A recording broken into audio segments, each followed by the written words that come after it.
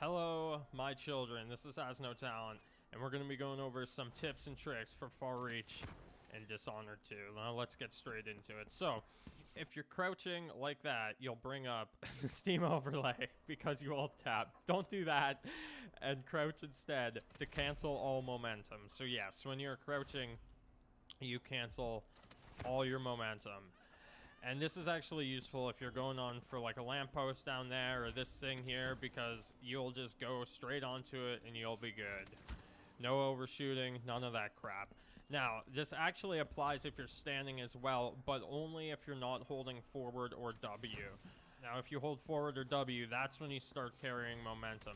Now, it doesn't always seem to be this way. There seems to be occasional times where I'm not holding W and it overshoots, normally at edges, but I can't seem to make it reproduce with any sort of consistency, so not exactly sure if that's me or the game.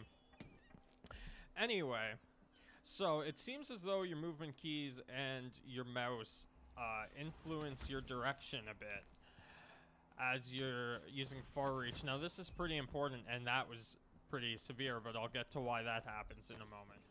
So double jumping and height in general seems to make you go a bit further too. So if you want to get the furthest thing possible, definitely get some height. And there's some pretty extreme jumps you can get, actually. You can basically fly around. In my video, I did one off the wall there through the windmill blades, but in the process of making that video, I messed up and I have overshot this jump so bad that I went clear over into the water all the way from that balcony over there. So you can get some pretty crazy distances if you do it properly. Now, the big thing, and this is the big thing about getting awesome with far reach, is that when you pass over the grapple point, you can use the movement keys and the mouse, like I said before, to influence the direction and completely change your momentum, like that.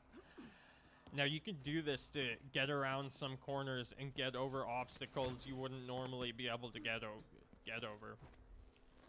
And I use this in my videos in a couple spots, and let's see if we can use them as examples.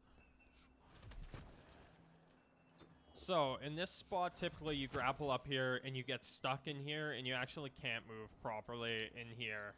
And you need to hit space to climb out. So if you do this jump properly, you can use the movement keys and the momentum changing to get up and over there, clear it easy, just like that. This is another example where you can use the changing of momentum to get where you want. I use this jump in my video as well. I grapple onto there, but end up landing over there.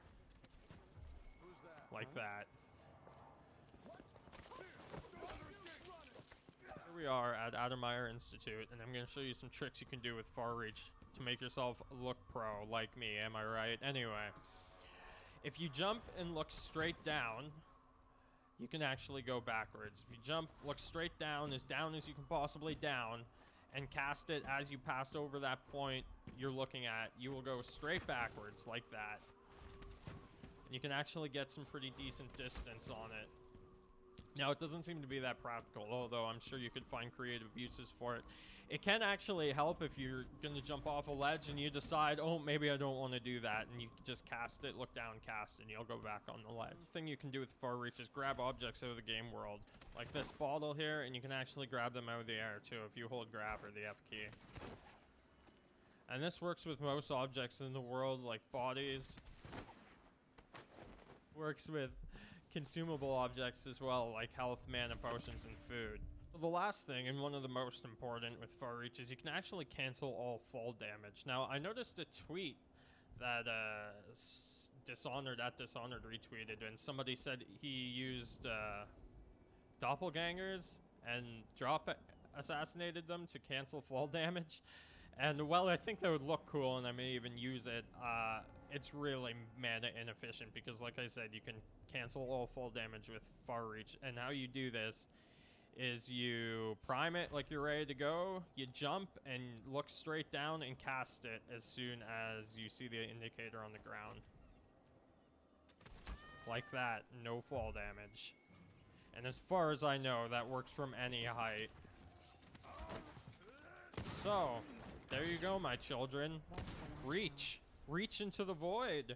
Reach into the great expanse. Reach into the mind, into the soul. Reach